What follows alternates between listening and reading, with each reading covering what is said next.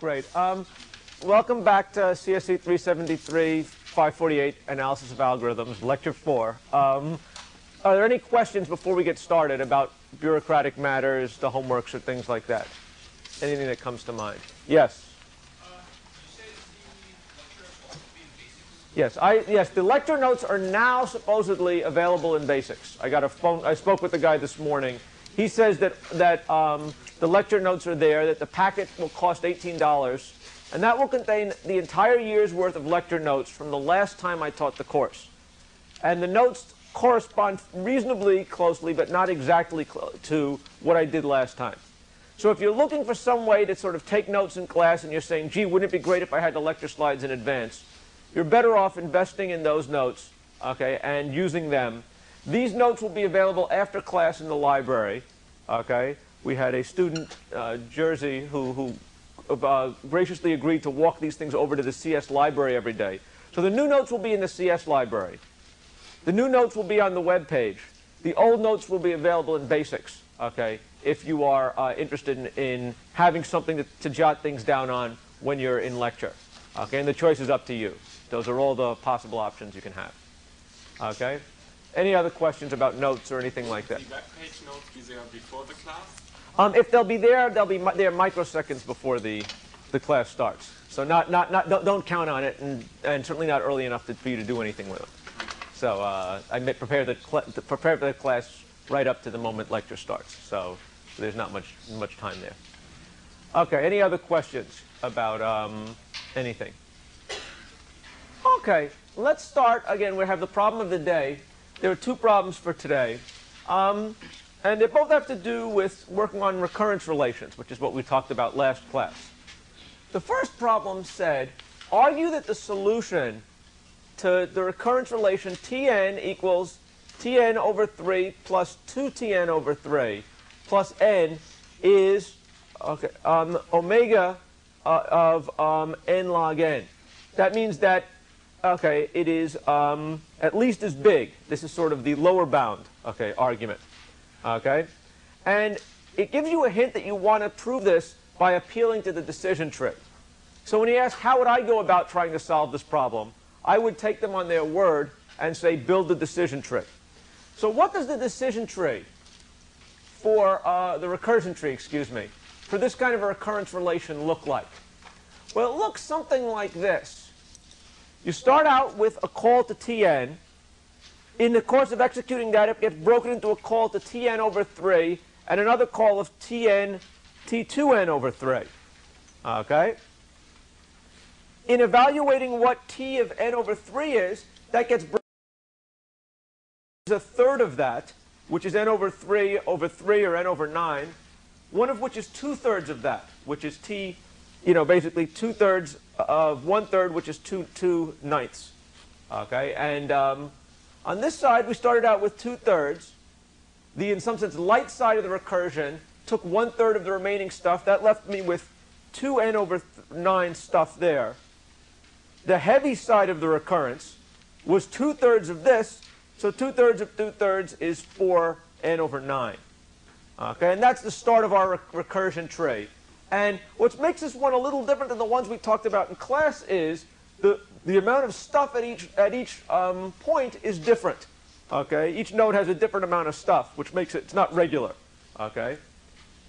The other part of the decision tree that we've talked about is how much actually gets added. We remember what that recurrence looked like. Okay, the important thing was that there was an additive factor of n there. So the amount of stuff that gets added is going to be the size of the argument, n over 3, 2n over 3, okay, 2n over 9, 2n over 9, 4n over 9. So what's interesting about that? Well, if you take a look at the recursion tree, the additive stuff looks like good things are happening. Because if you add up each row is adding up to exactly n. Okay? That's 1/9 plus 2/9, that's 3/9. 3/9 plus that is 2/9 is 5/9. 5/9 plus 4/9, 9/9, that's n. Every level adds up to n. So that's the kind of thing we want to see. That's easy to work with. If you want to prove that the sum of this thing, this recurrence value, is at least as big as n log n, What we need to now do is make some kind of a study of the levels, how many levels there are in the tree. Okay? And this is a little bit more complicated than the other ones we've seen because the size of the arguments isn't actually uniform. So how many levels does this recursion tree have? My claim is the number of levels is going to be the length of the longest path from the root to the bottom. Okay? Where is the longest path in our recursion tree coming from? Okay? Well, if we think about it, our path ends when the amount of the argument, the amount of stuff that we have, is down to 1 unit. Okay? And if we remember looking at this non-uniform tree, there was sort of heavy branches and light branches, depending upon whether we went down the 2/3 side or the 1/3 side. Okay? The shortest branch in the decision tree path is going to be the one that gets to 1 quickest, which means that we're dividing the most stuff out of it each time. Which means that if we follow the branch where each time we divide by 1/3, okay, and I realize that I guess isn't readable from there, but so the lightest branch, the path that will get down to 1 as quickly as possible, is where we divide it by multiply it by the smallest fraction. Okay? The path that takes the longest time to get down to 1 is going to be the path where we always multiply it by the largest fraction. Okay, in this case, 2/3. So what does that tell us about the height and the tree, the height of the tree? The shortest path to the leaf is when we take the branch where we only take 1/3 of it each time. Okay? The height to that point is going to be how many times can we take n, multiply it by 1/3 till we get down to 1. Okay?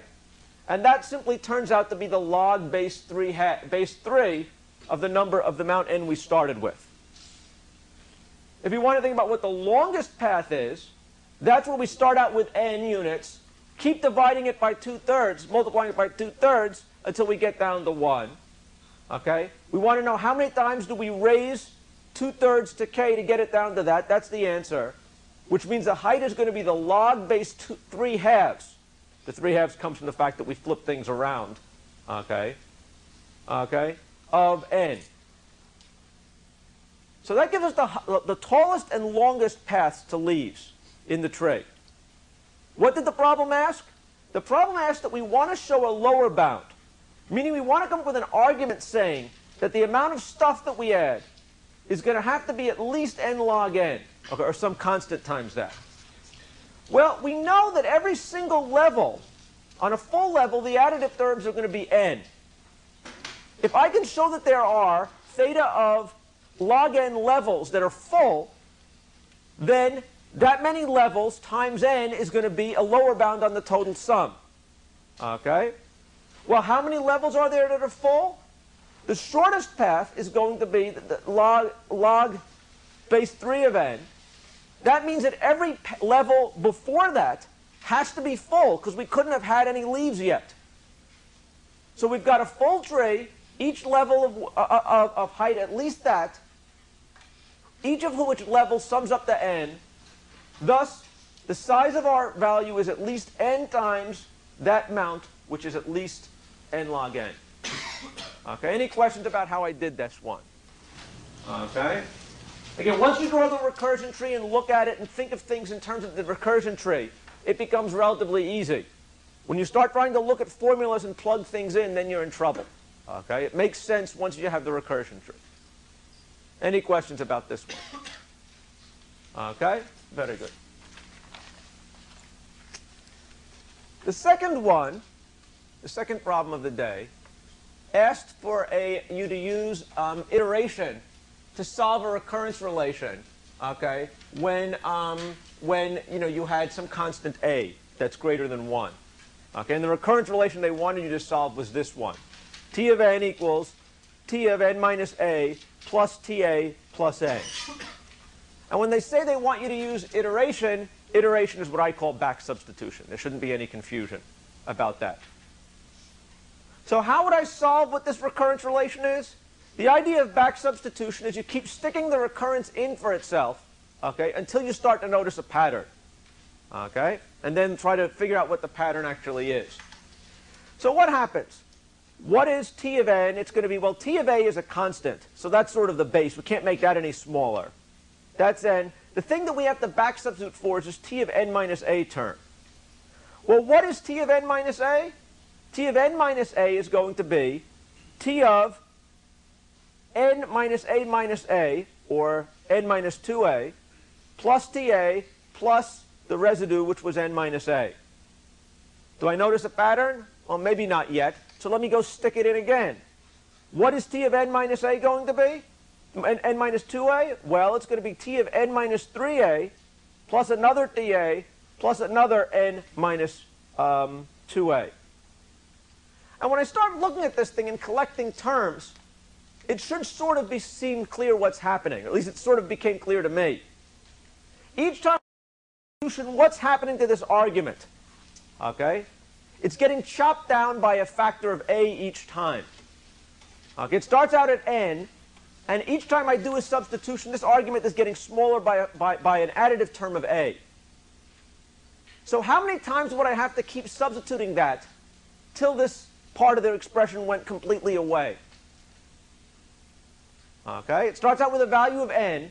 How many times would I have to keep substituting it till this term sort of vaporized, became a constant?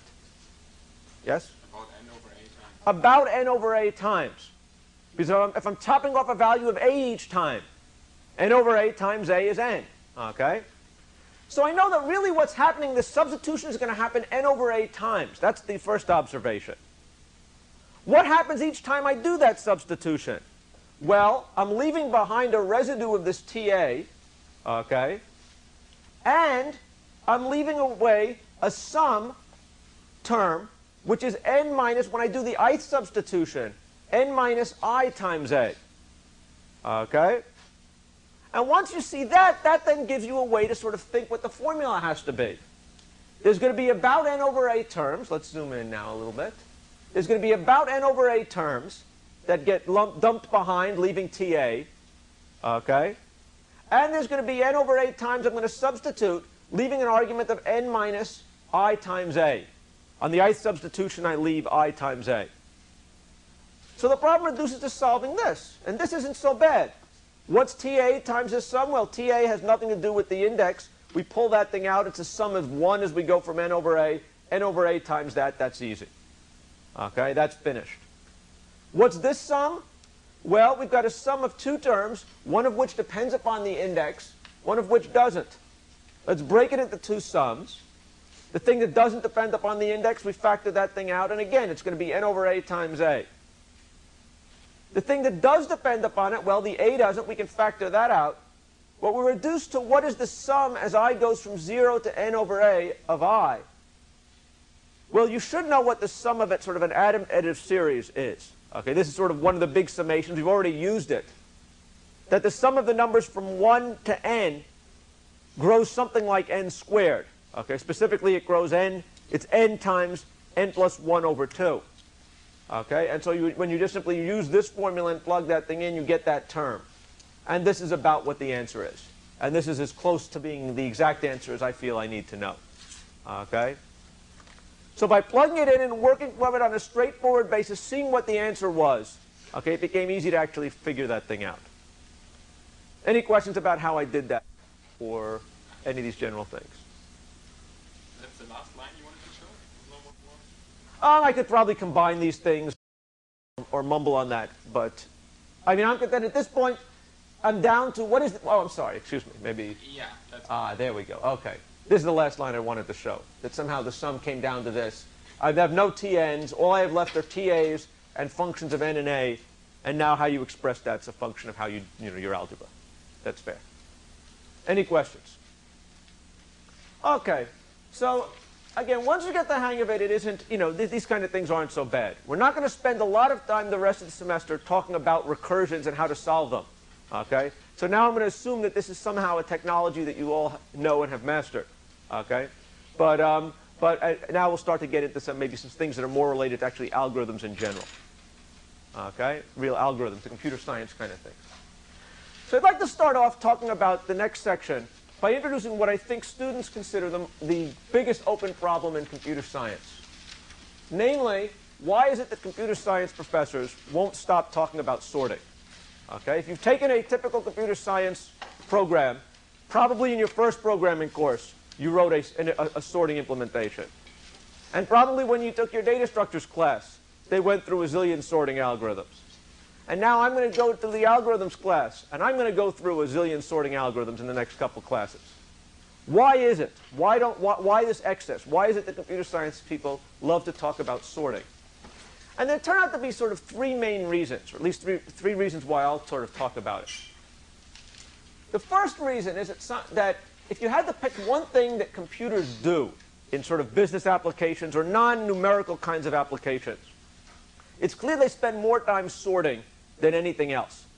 You would read in a book that somehow mainframes would historically spent 25% of their CPU cycles sorting things. I don't know if I really believe that or not, okay? But it's clear that it's a very important thing. It's the most important kind of algorithm problem there is. The second thing is that sorting is a completely well-studied problem, okay? Algorithms, people have studied sorting algorithms since probably the first real sorting algorithm was merge sort, developed by John von Neumann, okay, back in like 1945. And since then, people have tried hundreds of different have invented easily dozens of different sorting algorithms, okay, and analyzed them. And there's usually some reason why one particular algorithm is going to be better than something else in a particular situation. And trying to analyze where that is really where the whole field of algorithm analysis came from. So because it's so well studied, okay, is a good reason to sort of look into it, because a lot of people have thought about it. The main reason why we will look at it, okay, is that most of the interesting ideas that come up in algorithm analysis, be it randomization, divide and conquer, okay, use of data structures, okay, lower bounds, all these kind of ideas end up arising in the context of sorting. Okay, and I think we'll sort of use sorting as a methodology to sort of explain some of these ideas. I'll assume that most of you have seen most of these algorithms at some point, okay, in some level. Mostly what we're going to concentrate in the next several lectures when we talk about sorting is going to be trying to concentrate on analysis, which I suspect people have not seen done as rigorously, or why the analysis works, and use this as a case study for how you analyze algorithms. Any questions about sorting? Why sorting is a good thing? Well, another reason why sorting is something that we are very interested in when we talk about algorithms is that sorting is a fundamental building block to a lot of more complicated algorithmic problems. Okay? If you're sitting on an exam, you look at a problem, you're absolutely stumped. Okay? What should you do? Asking yourself the question is, can I sort something? Okay? And will it help me? Is a good way to get untracked. There's a tremendous number of things you can do once you've sorted something. Okay? And that's why sorting tends to be a building block that we're going to build a lot of other algorithms on. So for example, what can you do if you sort something? Well, one thing you can do, and probably the biggest reason why people sort something, has to do with searching. If you have a sorted data structure, like the telephone book I dismembered a few lectures ago, okay, you can use a binary search to enable you to find any item in that telephone book or dictionary in log n time, which is extremely fast. Okay? And so the biggest reason why people sort things is to speed up sort of queries about location queries. Where is this item, or does this item exist in this data structure? Okay? So that's one application of sorting. Another thing you can do with sorting, once you have it, is solve the closest pair problem. What is the closest pair problem? Suppose I give you n numbers, okay, and I ask which pair of numbers is closest to each other. Okay? How could you do that? One thing you could do is, by closest I mean closest to numerical value. One thing you could do is take every number and compare it to every other number. So if you have n numbers, you could do n squared comparisons, saying what's the difference, what's the absolute value of these differences. If it's smaller than anything I've seen before, keep it. That would be an n squared algorithm to find the closest pair between two numbers. But we can sort faster than that. And with sorting, we can solve closest pair faster than that. Why? Sort all the numbers. Once the numbers are sorted, one thing you know is that the two numbers whose values are closest to each other are going to lie next to each other in sorted order. You can't have number 5, 10, and 15. 5 and 15 can't be the closest pair because there's some number in between that's going to define something even closer. So once you sort the numbers, the closest pair is going to be next to each other. And just sweeping from left to right, checking each number compared to its neighbor in sorted order. In sorting plus linear time, we can find the closest pair, okay, which is faster than the other way of doing it, and is easy once you believe sorting can be done easily. Any question about closest pair? Okay, easy application of sorting. What's another application of sorting? Suppose I give you n items, okay, be they, let's say, names, okay, maybe names in a mailing list, okay, and you'd like to tell whether or not there's any duplicates. I don't know if any of you have gotten trapped on a mailing list more than once, and you start getting, an infinite amount of junk mail barged to you. What they would like to do is go through the list of names and prune out any duplicates. Well, what's the way to tell if there's any duplicates? You could take every name and compare it to every other name. That's n squared. Or, much better, sort all the names, okay? If they are, if there's any name that's not unique, the two copies of it are going to appear next to each other in sorted order. So again, a linear sweep plus sorting enables you to identify if there are any duplicates, and if so, prune them out. Okay? More efficient than comparing anything else. Suppose, let's say, you want to compute the mode of a set of data. What was the mode?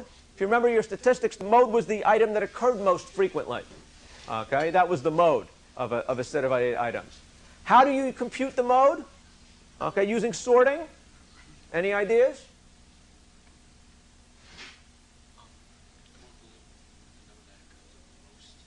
How do you find the number that comes up the most? Basically, you sort all the numbers.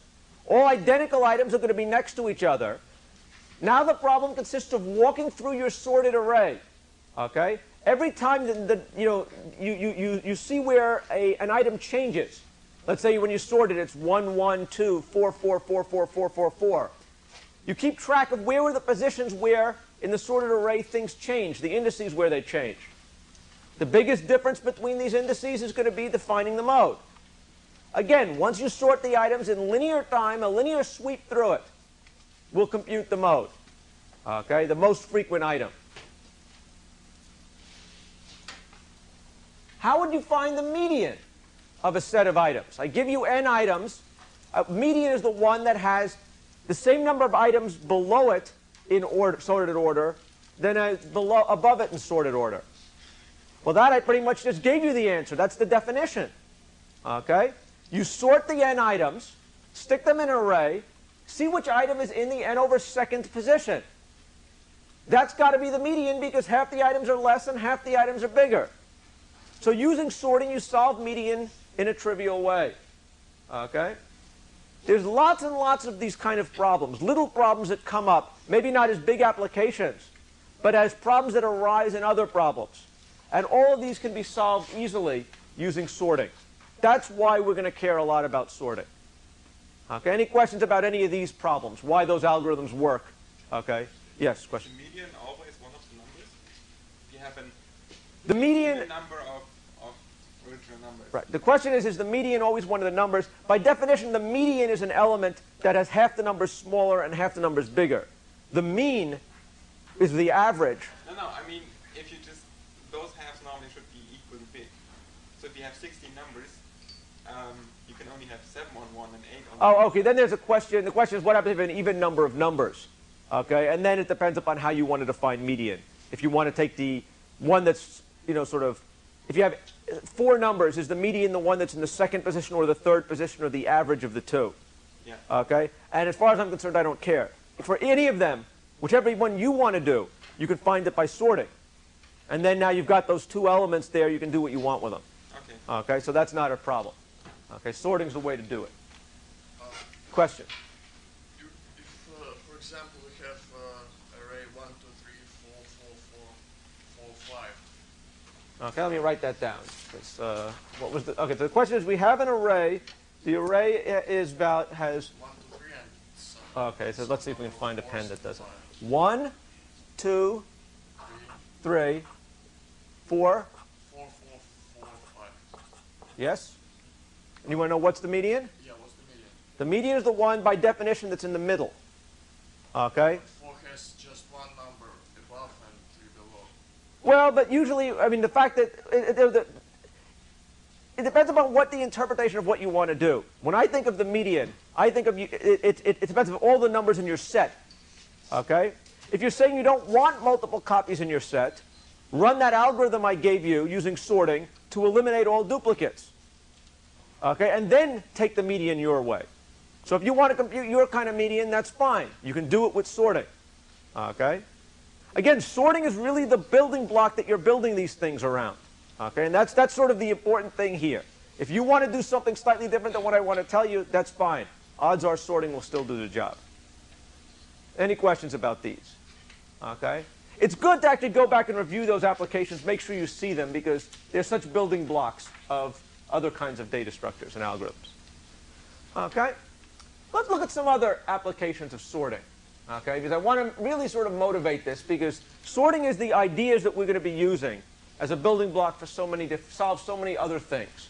In fact, maybe the most important thing to know about sorting in this class is the idea that you can use it to build other things.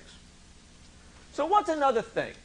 Well, there's a problem that turns out to be very important in computational geometry and pattern recognition and lots of different things, called finding the convex hull of a set of points. What is the convex hull?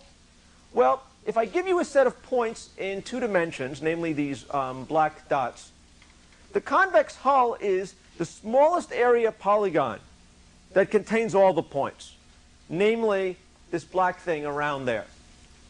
Okay? If you want to think about it in less technical terms, if these points were nails banged into a piece of wood with the head sticking out, and you stretched a rubber band over the points and let go, the place where the rubber band would ka-chung into position is the convex hull.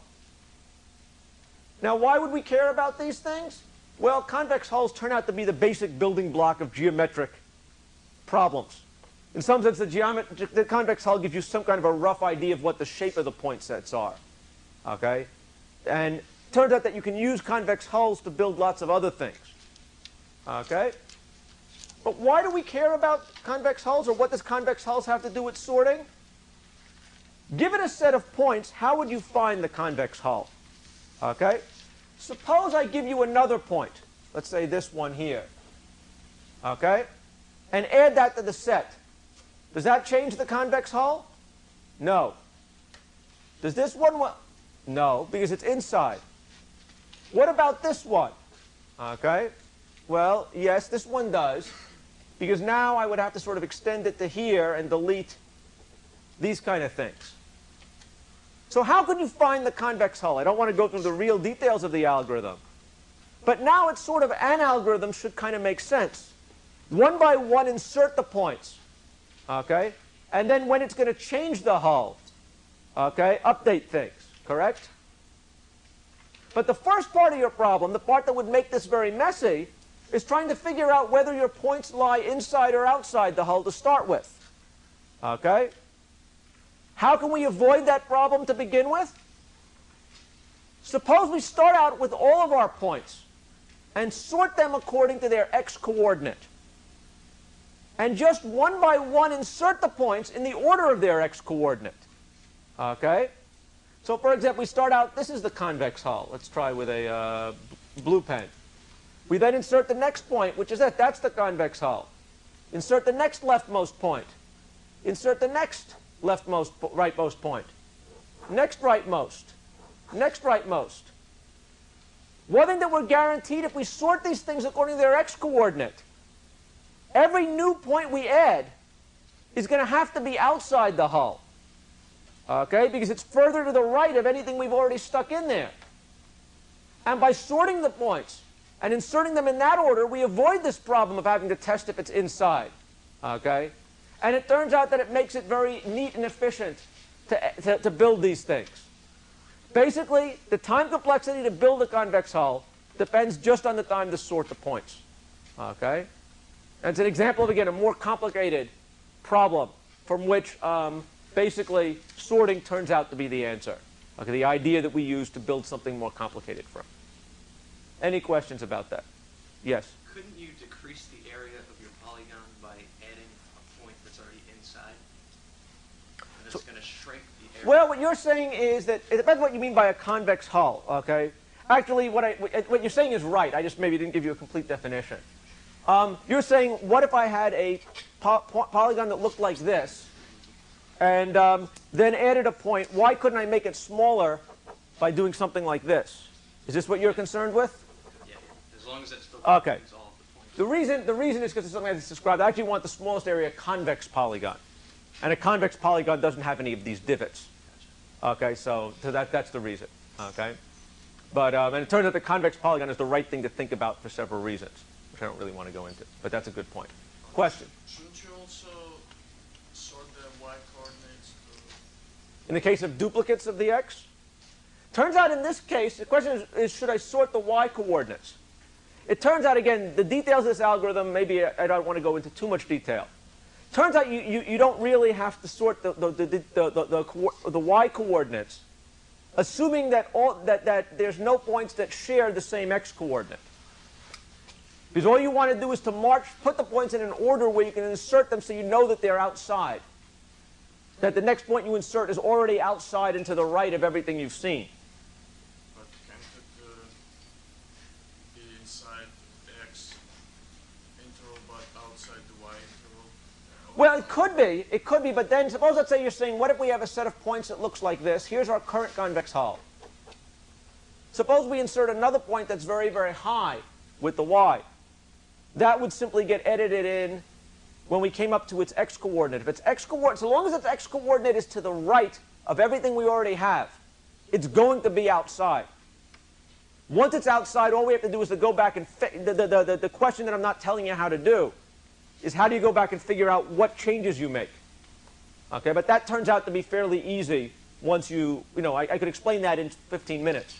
Okay? Yeah, but what if it's not to the right? What if it's still high but not to the right? Well, if it's not to the right, then we would have inserted it at a different point. You're saying, what if this point was really here?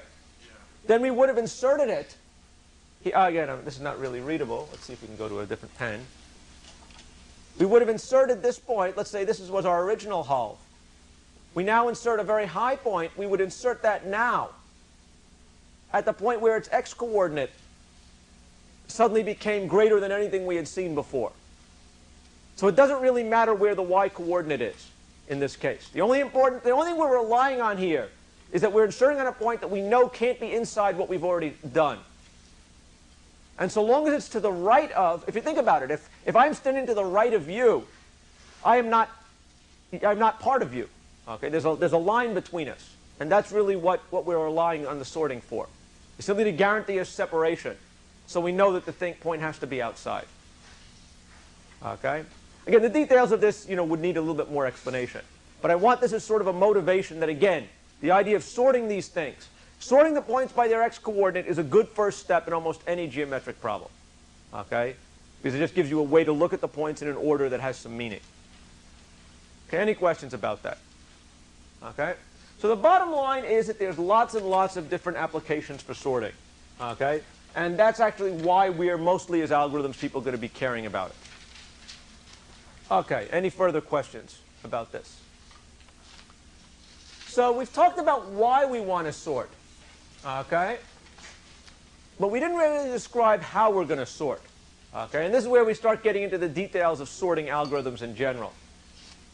The simplest sorting algorithm, as far as I'm concerned, the one that if you gave me an hour to write a sorting program and you had a gun to my head to make sure that I did it, I would probably use selection sort. Because it's just sort of the simplest algorithm. It's the one that is sort of, perfectly easy to understand. Suppose you want to sort n items. What we're going to do, let's say we want to sort the numbers, let's say 10, 3, 5, 1, 7. One thing that we can do is look through all the numbers, find out which one is smallest, and put that one first in, let's say, our array. Then go through all the remaining numbers, find out which one is smallest. Yeah, 3 is now the smallest. Leave that where it is. Sweep through the remaining array. What is the smallest? Well, 5 is the smallest, so that's there. Sweep through the array. Which is the smallest one? 7 is the smallest one. Okay? Sweep through the smallest one, 10 is the smallest remaining one. Anything else? Well, there's nothing else in the array. So that's that. Okay? So selection sort basically simply goes through the thing, finds the smallest item, sticks that first, and repeats on the remaining items. Okay? Very, very simple sorting algorithm. The pseudocode of it is here. You have one loop for I goes to 1 to n, which tells you which element are you considering, the ith largest element. And then you sweep through everything that's remaining to find which one that actually is. So you've got two different loops. They nest. It should be clear that the time complexity of this thing is order n squared, at most n squared.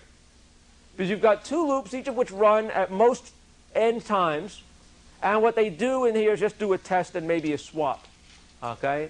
Both of which take constant time. So n squared suffices to do insertion, to selection sort. Why is this algorithm correct? Well, this is one of these algorithms that I think it's pretty clear that it's correct. But if you want some kind of an argument, okay, the argument for why it's correct, the proof would be something like an inductive proof. We know that in the ith iteration, at the start of the ith iteration, all the numbers that are the 0 through I minus first smallest numbers are all already in their proper position. We're now going to go find the smallest number that remains. This has to be, okay, smaller than anything else in the array by definition, and it has to be bigger than anything we've seen before.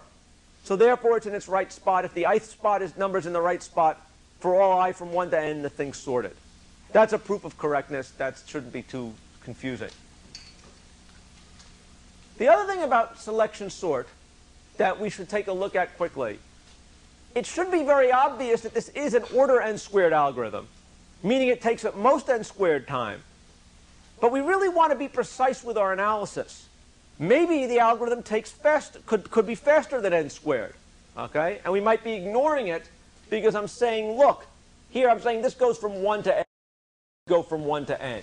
Okay? So maybe I'm being a little careless. Okay? But in fact, this algorithm really does take n squared time. And why is that?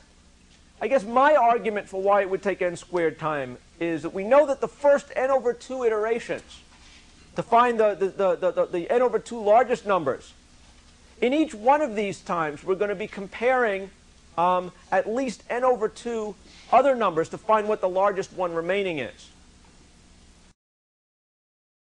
Two iterations, each of which is making at least n over 2 comparisons. The total number of comparisons being made is at least n over 2 times n over 2, or n squared over 4. So you know that, in fact, this algorithm not only runs in order n squared time, but it really, honest to God, does take n squared time. We have both upper and lower bounds on how much time it takes. And that's quadratic. So we know what this algorithm is going to do. Any questions about selection sort? So it even runs an n squared if it's already sorted? Yes, it runs an n squared if it's already sorted.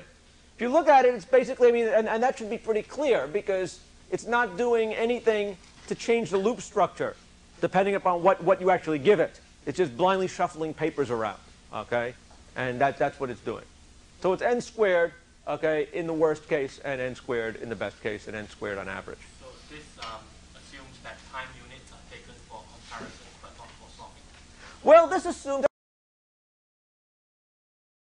Well, I'm counting a comparison is taking 1 time step, and a move is taking 1 time step.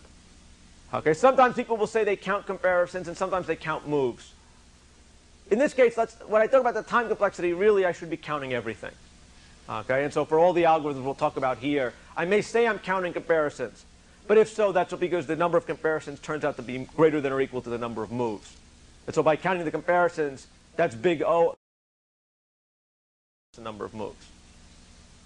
Okay, any questions about that? Yes? So, for loops are always going to be the same with a fixed length array. It's just a swap element. Right, so you say, what is the time complexity? If you're watching this program, what's going to happen? The time complexity of this thing is going to always be theta of n squared. How much time it took for you to actually do this thing. Okay, actually, in this case, it's going to do the exact same thing regardless. It's going to take the, as far as I can tell, this will, actually, it's not completely, okay. Since we have to do a swap every time we do a comparison that turns out to be bad, there's going to be more swaps that happen if I guess the thing is in reverse order than if it was sorted. So if you watched it, it might take twice as long on a reversed ordered thing than on a sorted thing. But who cares? Big O of that, it's the same thing. Okay? Because in this case, it happens to be doing swaps depending upon whenever it finds something that's out of order. Yes? But if you're ordering the next number over and it's the next integer, then you don't have to check the rest. Those formulas. Oh, okay. So you're saying, what if I'm sorting all the integers where the integers happen to be for numbers 1 through n?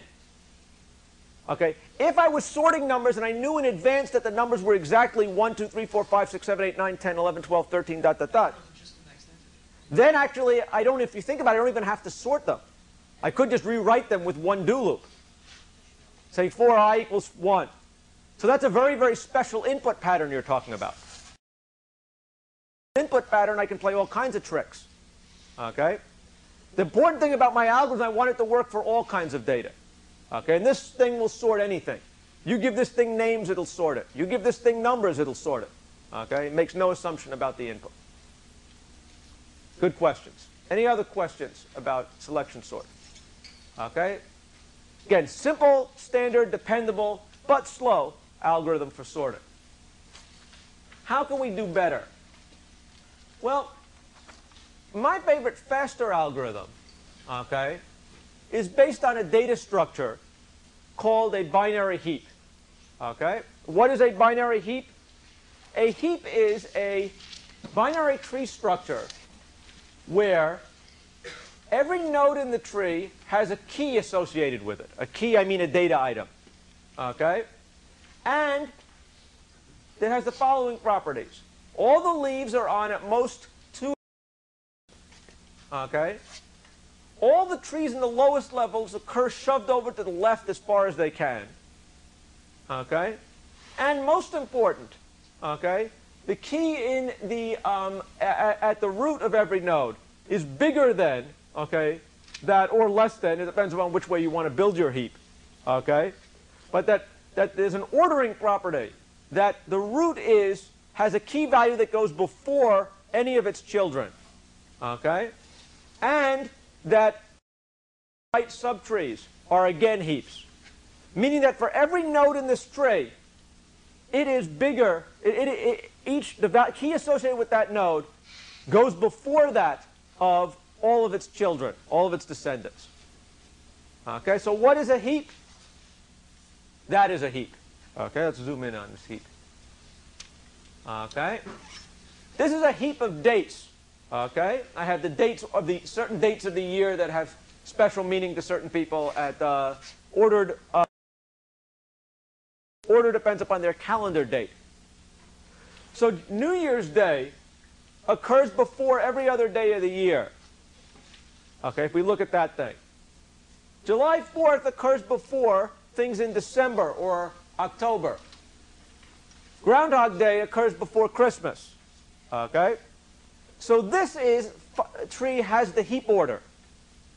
If we look at it, all the nodes in the tree, it's a perfectly balanced tree, and all the leaves are shoved as rightmost as they can. The three conditions of the heap that we specified, two of them describe the shape of the tree, saying the tree has to be neatly balanced and all the leaves shoved to the left. The last condition says how do we label the keys. Okay? And that's really where the heap order comes from. Okay? So this is a heap. Okay? If, on the other hand, I change New Year's Day to Rosh Hashanah, that would be presumably something like, I don't know when it is, let's say September 5th. That would not be a heap anymore, because now there are things that are below that before, it would violate the heap order. Okay? And if I were to decide that, let's say, Halloween shouldn't be a holiday and deleted it, it wouldn't be a heap, because now I don't have all the leaves shoved to the left as most. It's possible. Okay? So, but basically what I had before was indeed a heap. Any questions about that? Yes? So it could very well be that, well, that's a 5. That Yeah. would be a 3, which is smaller than some above to the left node. Say that again, I'm sorry. You could have something on a low level which is actually bigger than a node which is not really adjacent somewhere on the Right, so what was noticed here was that there is a lot of room for sort of playing around with these values, a lot of flexibility. So for example, what I could have done is I could have, to make this thing originally a heap, I could have put if I'd wanted, I could have moved the Halloween to this spot, slid July 4th down here, and moved Groundhog Day over here, and it would still satisfy the heap order. So there's lots of different ways that you could sort of satisfy the heap order. Okay, that's something that's true. Okay, but the heap order has to have this parents-children property. That's all that we demand of it. Okay, any questions about heaps? Now, in sort of mathematical terms, what a heap does is this ancestor relation in a heap defines something called a partial order. Okay, and a partial order, as far as I'm concerned, is sort of a way to order things when when it's not necessarily defined whether one thing is bigger than another thing.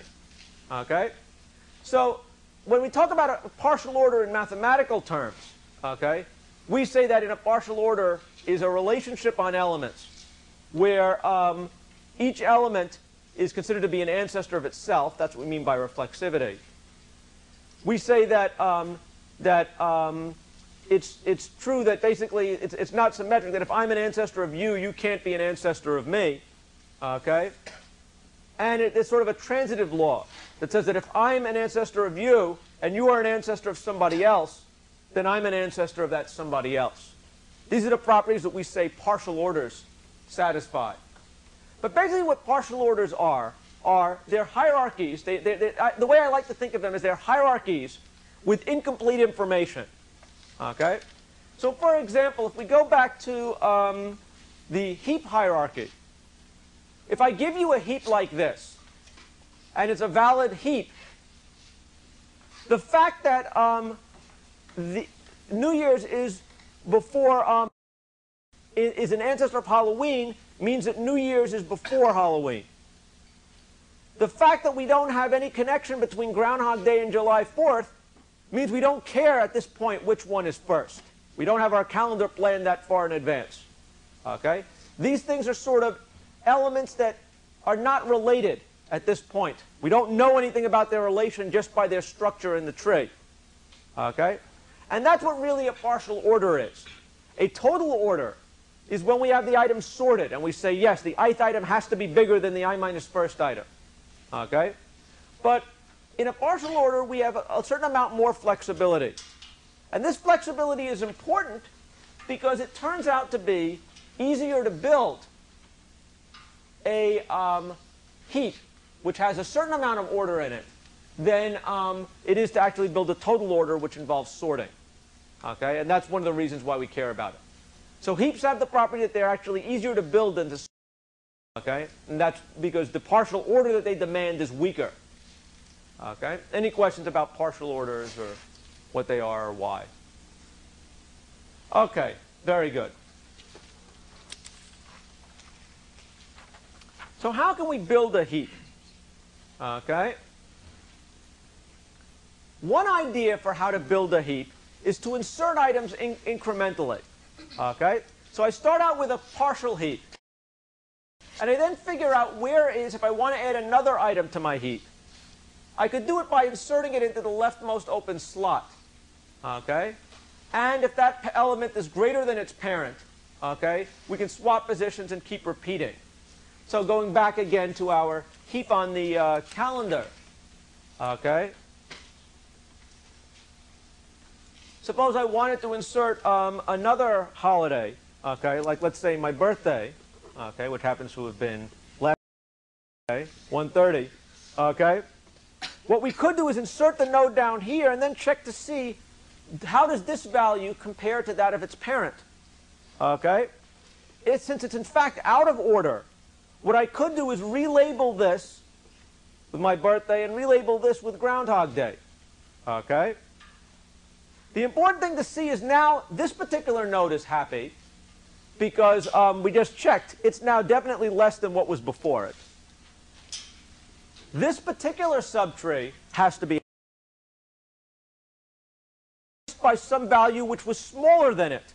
If it was happy before and an earlier date is now there, it's certainly still later than if it was later than all the date before and replace it by an earlier date. Okay, it's still going to be happy. The only person who may not be happy is my ancestor. And so now I would compare, how does my date compare, this new date compare with my ancestor? If it's out of order, I'll again. If it's in order, okay, I will leave it where it is. And this is a correct way to maintain the heap property. Okay? Namely, if I want to insert something, find the first open slot governed by the shape of the tray. Stick the item in there and then percolate it up until it finds its natural level. Okay? Any questions about that procedure? Okay? How much time should that algorithm take? Okay? Suppose I insert an item into a heap whose height happens to be h. How much time might that algorithm take? Okay? Any questions? Any ideas? Okay? Yes? Something between n and n log n. Well, suppose I have a heap whose height happens to be h. It's got n. Okay? The time it's going to take is going to depend upon what the height of the heap is. At each step I'm going to insert that node, I'm going to say, hey, Dad, okay? Am I bigger than you or not? If so, I'll swap and go up to Grandpa. Okay, go up to the great-grandpa, dot, dot, dot. The height is going to tell me how many ancestors I possibly have. I can't swap beyond my furthest ancestor. So the number of steps it'll take to insert an item is going to be proportional to the okay?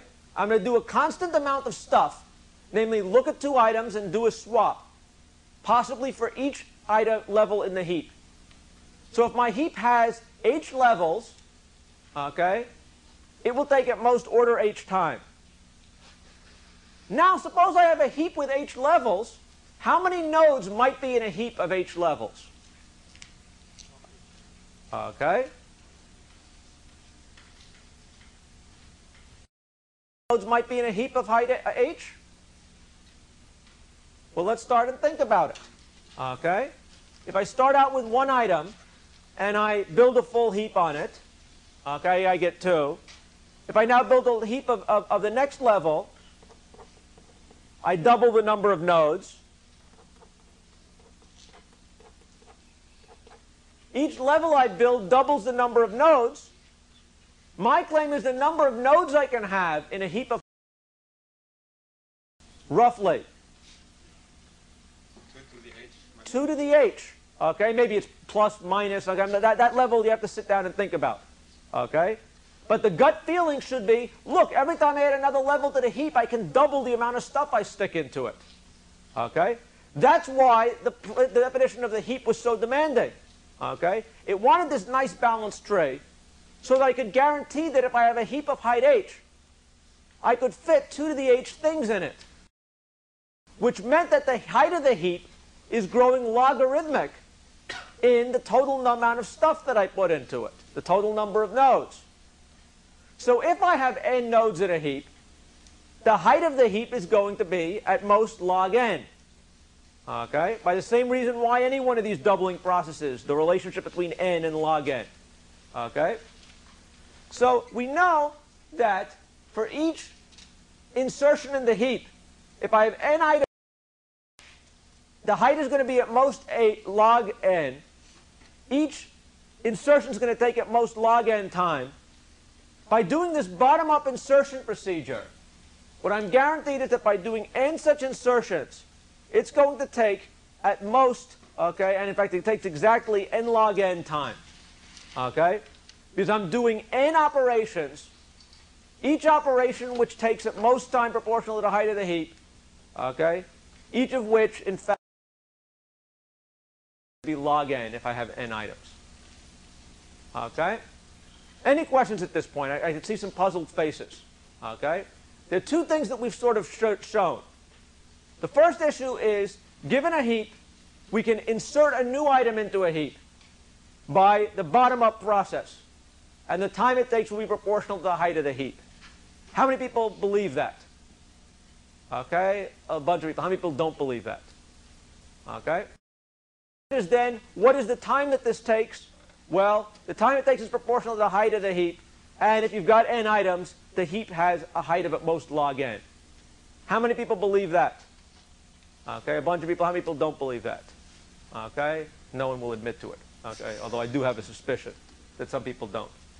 Okay, but if we believe that, we can build a heap in n log n time.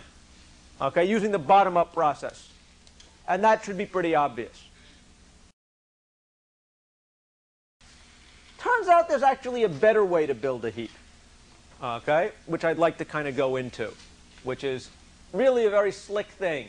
And it's going to be an example of when you do careful analysis that you can really, really get some kind of amazing results from analyzing algorithms more carefully. So what is the way that we're going to be building these heaps? Instead of building from a bottom up, where we insert things one by one, what we're going to use is a merging-based procedure. Okay?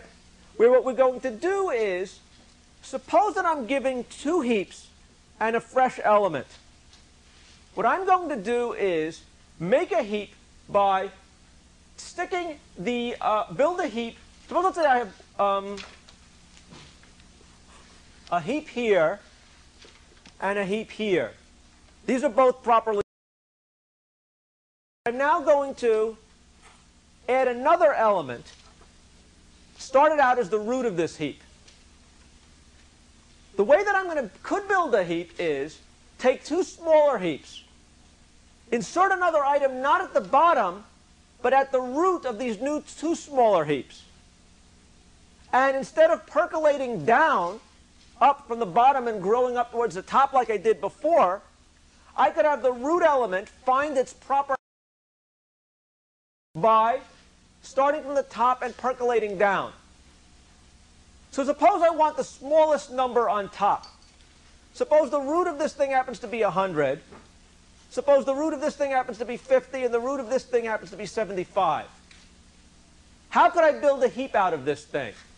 Okay? The 100 doesn't belong. Okay? Because we want the smallest number on top. How could we get the smallest number on top? Keep swapping with the smaller of each children. Look at the two children. That's right. Look at the two children saying, well, look, this is a heap, that's a heap. Okay? If I put the 100 down here, if I swap this,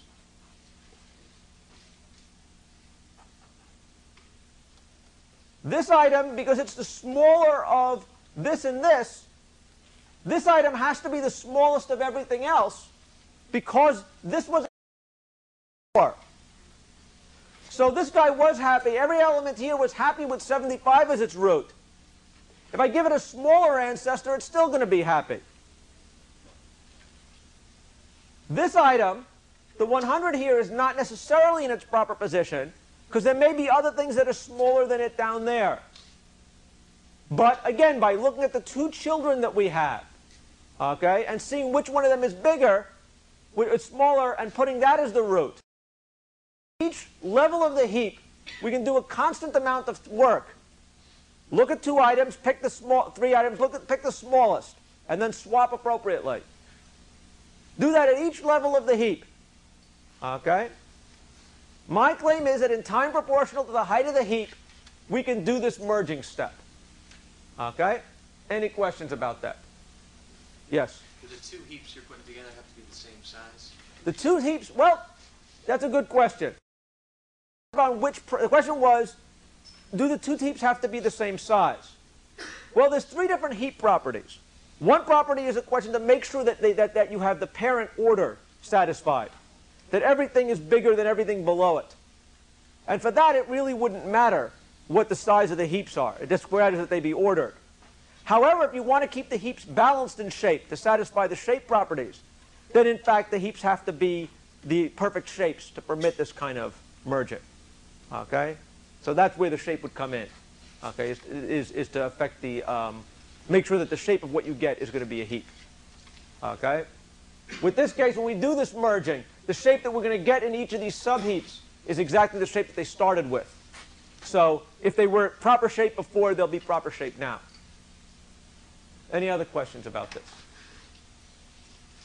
Okay. So what is the algorithm? Well, the algorithm in pseudocode is basically to build a heap is something like, or to do the insertion is this. We take a look at what our two children are, find the smallest one, insert it, and then swap, and then go back and recur on it. Okay? Again, I don't want to, the pseudocode's probably more confusing than the idea, so I don't want to go in it. So what could we do?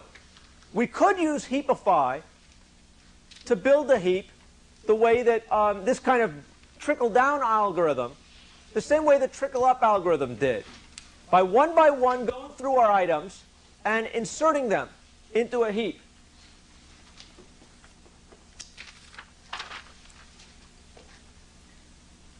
Suppose we have a heap that looks something like this. I hope this is going to be visible here. Okay? One thing that we can do is start out with a array of items, stick them in a tree shape, the proper heap shape, without regard to labels at first. Okay? And then go back and try to clean up what the labels are. So what we could do now is we have our items in a tray. We want, in this particular example, the largest item to be the root of the letter last in the alphabet to be our root ultimately. What we could now do is say, look, every one element subtree is by definition a heap. We could now go through this process of merging, of expanding, what do I want to do? Saying, let's look through these things and say, let's look at the ancestor. Is N after the alphabet than L and E? The answer is yes, it is. Okay? Is P sub I less than this? The answer is yes, it is. P less than M and I? The answer greater than M and I? Yes, it is. Is T less than X and A? I mean, is T the biggest of X and A? No. We can now take the heap that started with X and the heap that started with A, merge them with T to put X on top. Okay? Now we know that all of these things are proper heaps. Go back here and check. Is R bigger than any of these things? Yes. Is O bigger than any of these things? No. So we're now going to want to percolate O down. And O would go down the P side. Okay? Is O bigger than M and I? Yeah, that's happy to be stopped. Is S bigger than X or R? No. Find the biggest one. Well, X is the biggest one. Okay? So X should become the root. S should slide down. Is S bigger than T and A? No. So T should slide down into that position. Okay? And finally, repeating it again, we would now ask, is A bigger than X and P? No. Again, swapping the X with the A and percolating the A down. We end up getting a perfectly valid heap, okay, from a result of these repeated merge operations. So what's the point of all this? My claim is I can build a heap in an incremental way, two different ways. One way was by doing these insertion operations that I talked about before, trickle up. The other way is by doing these merge down operations. Start from the root and percolate down. Both of these, I have n operations. Both of these, the time the operation takes is height of the tray. Both cases, the height of the heap is at most log n. So both of these operations to build a heap should, by this coarse analysis, take n log n time each. Okay? Okay, are there questions? I see some puzzled looks. Yeah, you said both have really n operations. N or n over 2 operations. Yeah. Okay? So what are we going to be doing here? We have two possible ways now of building a heap. One is by inserting from the bottom and percolating up. That we showed took n log n time. The other one of which I said we could just sort of start from the roots of these heaps and percolate down. And that by doing n or n over 2 operations, each of which takes time proportional to the height of the heaps that we're merging. Okay? If you want to do a cursory analysis, you can say that no heap that we're merging ever is of height more than log n. Therefore, each one of the merge steps takes log n time. N over 2 merge steps times log n gives us an n log n algorithm. So that would seem that both of these two algorithms are in fact n log n. Okay? Question. Yes? What about the overhead of creating the second kernel? The second what? Second heap. In other words, in one instance, we're dealing with a single heap. In the other instance, we have to start out with 2 heaps. Well, the question was something about an overhead of starting out with 2 heaps. The important thing to see is that, in fact, we're starting out when you have 2 singleton elements. A singleton element by itself, okay, is a heap. So there's no overhead with starting out with building the first heap on 3 elements. Okay? And so there's a certain amount of maybe constant overhead. You're juggling pointers or something like that. That we don't worry about. But what we're now given are 2 different operations, both of which will build heaps, both of which seem like they should take n log n time, because it would seem like to actually build a heap, okay, each operation, the biggest heap operation, okay, takes time proportional to the height of its heap. But let's look more closely at the heapify operation and how much time that it's taking. What did heapify do? Again, we started out with, built our original heap structure based on not having any, didn't worry about the labels. We then went through and marched down and said, look, let's look at, starting at the second level, saying, are you bigger than that? If so, merge. Are you bigger than that? If so, merge. Are you bigger than that? If so, merge. If so, merge. If so, merge. If so, merge. If so, merge. Okay? That's why we have n over 2 operations. Each operation might take time proportional to the height of the heap. Okay? That's why n log n looks like the right answer to how much time it takes to build a heap like this. But let's look at that operation. First of all, any questions about this? Okay? Before we get any further. I'm afraid I have some confused faces here. Okay? Does everybody, how many people here believe that n log n is an upper bound for building the time it takes to build a heap using these merge operations? Okay? A lot of people believe that. Okay? That's good. But does it really take n log n time? Okay?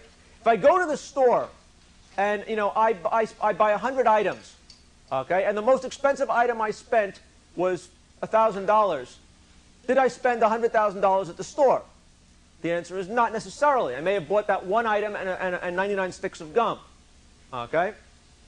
In fact, that's exactly what's happening at when we actually look at what's happening with heapify. It's true that the final merge operation, where we merge the root of this thing with these 2 almost full heaps, could require bopping down every single level. But most of the operations that we're doing are in fact relatively cheap operations. It costs us nothing to build heaps out of these first n over 2 things. They're heaps when we first looked at them. Starting a merge from here, well, here we have n over 4 items. Each of these n over 4 items defines a heap of height 1. So how much time does that take to actually do a merge? Well, each one of those items takes only 1 step. Here we've got n over 4 items, okay, each of which takes a height of a merge step of 2. And at each step as we move through this thing, okay, as we move higher and higher up the heap, yes, the operations are getting more expensive, but also, yes, they're getting to be a lot fewer of them. So we've got a trade-off, okay? And that maybe by counting these things more carefully, we can in fact show that there is takes less time than the very coarse analysis that we did, simply taking the most expensive operation and counting it times the number of operations. So let's count a little bit more carefully what really is the cost of building a heap. Okay? If we have a heap with n nodes in it, okay, there are going to be at most n over 2 to the h plus 1 nodes at a particular height of h in the heap. Well, why is that? Well, let's just see if that makes sense. Suppose the height of the heap was log n. Okay, that would mean that we were talking about a node that was really high at the root. What is 2 to the log n? Okay, this is something you have to know. What is 2 to the log n? N. Okay? What is n over n? 1. That says that there is one node that is at height 1. How many nodes are there that are at height log n? How many nodes are there that are at height 0? Okay?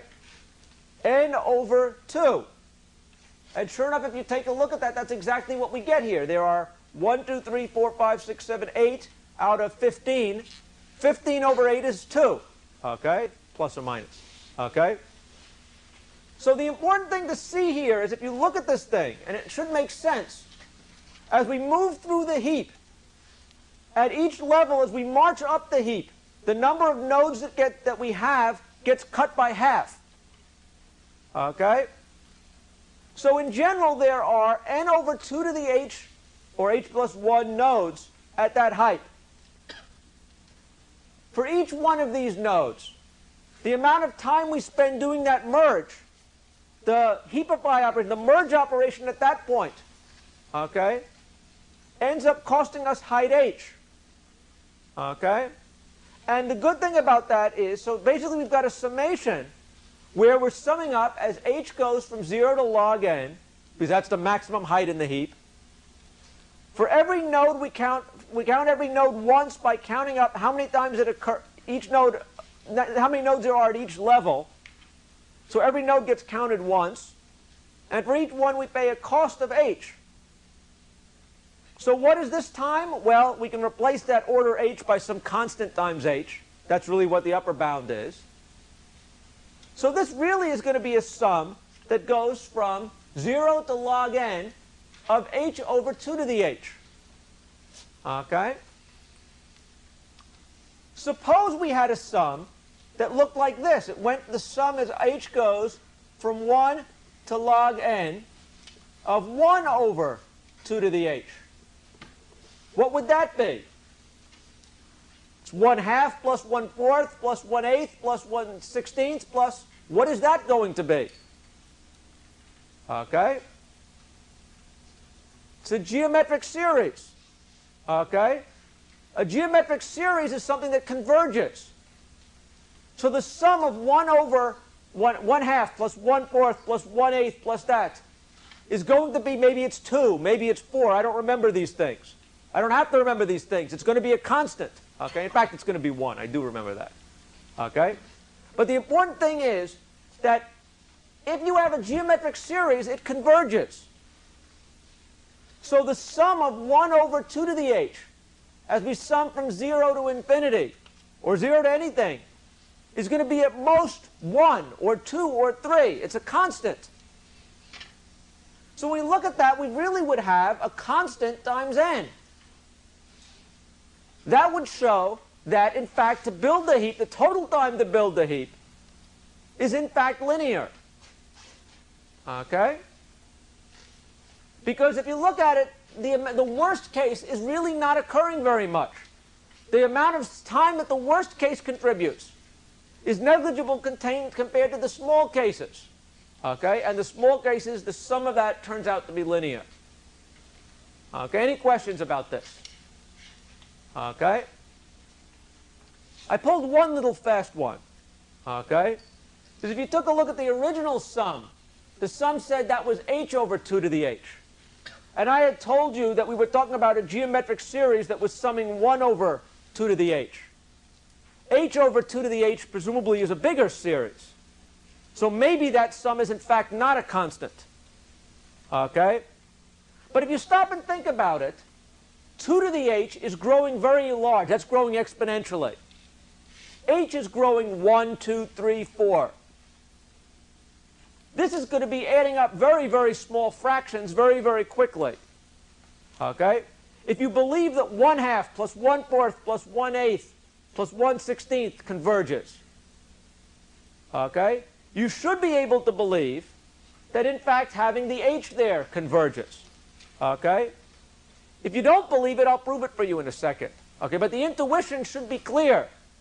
You've got a series where you're summing up fractions that are growing down geometrically, getting to 0 so quickly that the sum of these things is, in fact, turns out to be a constant. Yes, question? Okay. What's the proof of convergence? Well, I don't really want to go into this too much carefully, but just so you know that I'm not lying. Okay. That, in fact, we know that the closed form that we've been using all over the place, the sum of a geometric series, the sum as k goes from 0 to infinity of x to the k, for a small enough value of x, okay, something an x that's less than 1, okay, turns out to be 1 over 1 minus x. Okay, this is something that everybody should know or believe. Okay? How do you get the more general thing? Well, if you take the derivative of both sides, you get an expression that looks like this. Okay? And if you now take that, you multiply both sides by x, you end up getting an expression that looks exactly like what we want. Okay? And so, in fact, this proof, I don't want to go into the details, but in fact, the general sum converges. Okay? But the way that I would realize that the sum converges is by knowing that the geometric series converges and seeing that you've just got this piddly amount that you're adding to it. Okay? And that isn't going to help you. Okay? So what is the lesson?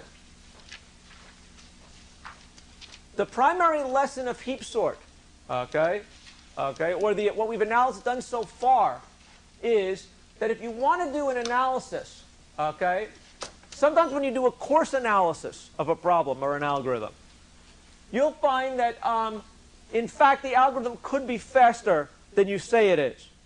Okay? Usually when we analyze algorithms, the easy way to go is say you're doing at most this many operations, at most that much time. This is the total amount of time. Okay? However, if we find that we're overestimating too much, being too sloppy, sometimes there's a much better time bound. The reality is better than our worst case estimate. And if so, we should exploit that. Okay? One last thing. I started off talking today about this as being a way of doing sorting. Okay? Sorting was the motivation for talking about heaps. Okay? The reason why we can use heap sort, okay, to sort is as follows. If you take a look at a heap, the smallest element is on the top of the heap. That much is clear. The smallest element is the first thing in sorted order. If we could delete the top element from the heap, okay, store that someplace as the first thing in sorted order, then rebuild this heap, the smallest remaining item is going to be on top. Okay? If we pull that one off, stick that in our array, repercolate up the heap. At each point, we're going to be pulling off the smallest remaining item. Okay? And so the time it's going to take to do this sorting is the time it took to build the heap, which was linear, times the time it takes to actually delete the first element and repercolate. Well, the percolation may require time proportional to the height of the heap. The height of the heap is at most log n. In fact, building a heap gives you an algorithm that takes at most n log n time. Okay? And that's heap sort. And next class we'll start to talk a little bit more about it and what the consequences are. Any questions before people run? Okay, thanks for your attention. See you next class.